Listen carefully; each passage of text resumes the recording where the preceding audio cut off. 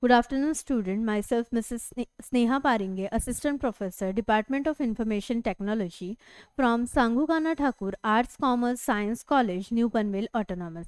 So today we are going to discuss the topic switch statement in C++.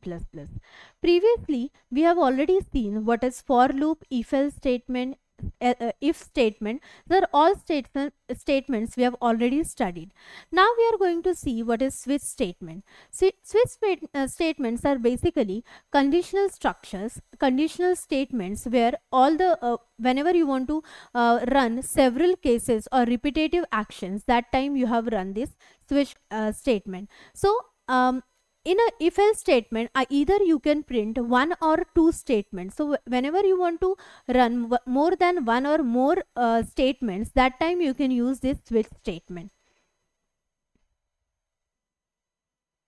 So in a switch statement, there are two keywords, that is break and default, will be used. So what is break in the break keyword? The break keyword is used in switch case at the end of every case block, so that when the matching case is executed, the program control comes out of the loop. So basically, when whatever the number is entered in the switch case that will be matched with any case in the program, then the break keyword will execute that particular statement and end the program. Next, we can see the default keyword. So this default keyword is used to define a default case which will be executed when no case value is matched.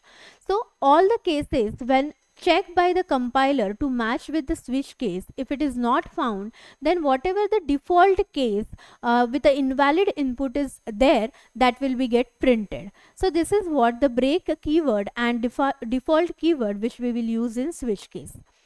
Now we will see the next, what is syntax of switch. So in a switch, you have to write the expression of the switch which needs to be checked with all the cases, and in that you have to write all the cases which is there. So in a case 1, you have to again write the statement which needs to be get printed, and if it is matched with the switch expression, that particular case should be break by the break keyword. And after writing all the cases, you will at the end you will write the default statement. Why we will write this default statement? That if all the cases are checked and no result found match with the switch expression, then the default statement will be get printed. Now we will see the flowchart of this switch case. That in a switch expression, when this expression is written, all the cases will be matched with that expression.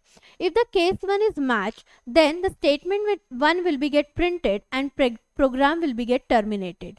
Likewise, every case will be checked, and if all the cases are not matched with the switch expression, then default statement will be get printed.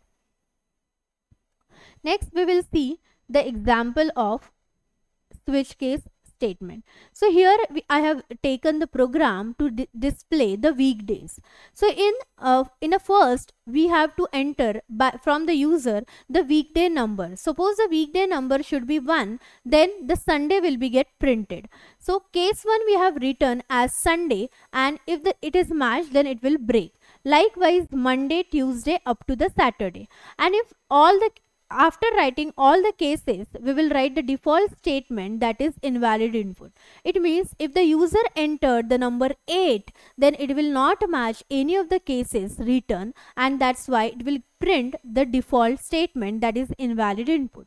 So suppose we can consider the user has entered the number 7 or number 3, then here is the output, that after entering the week number 3, it will get printed Tuesday, and if it is printed 5, then it will print Thursday. So likewise, you will get an output. Thank you.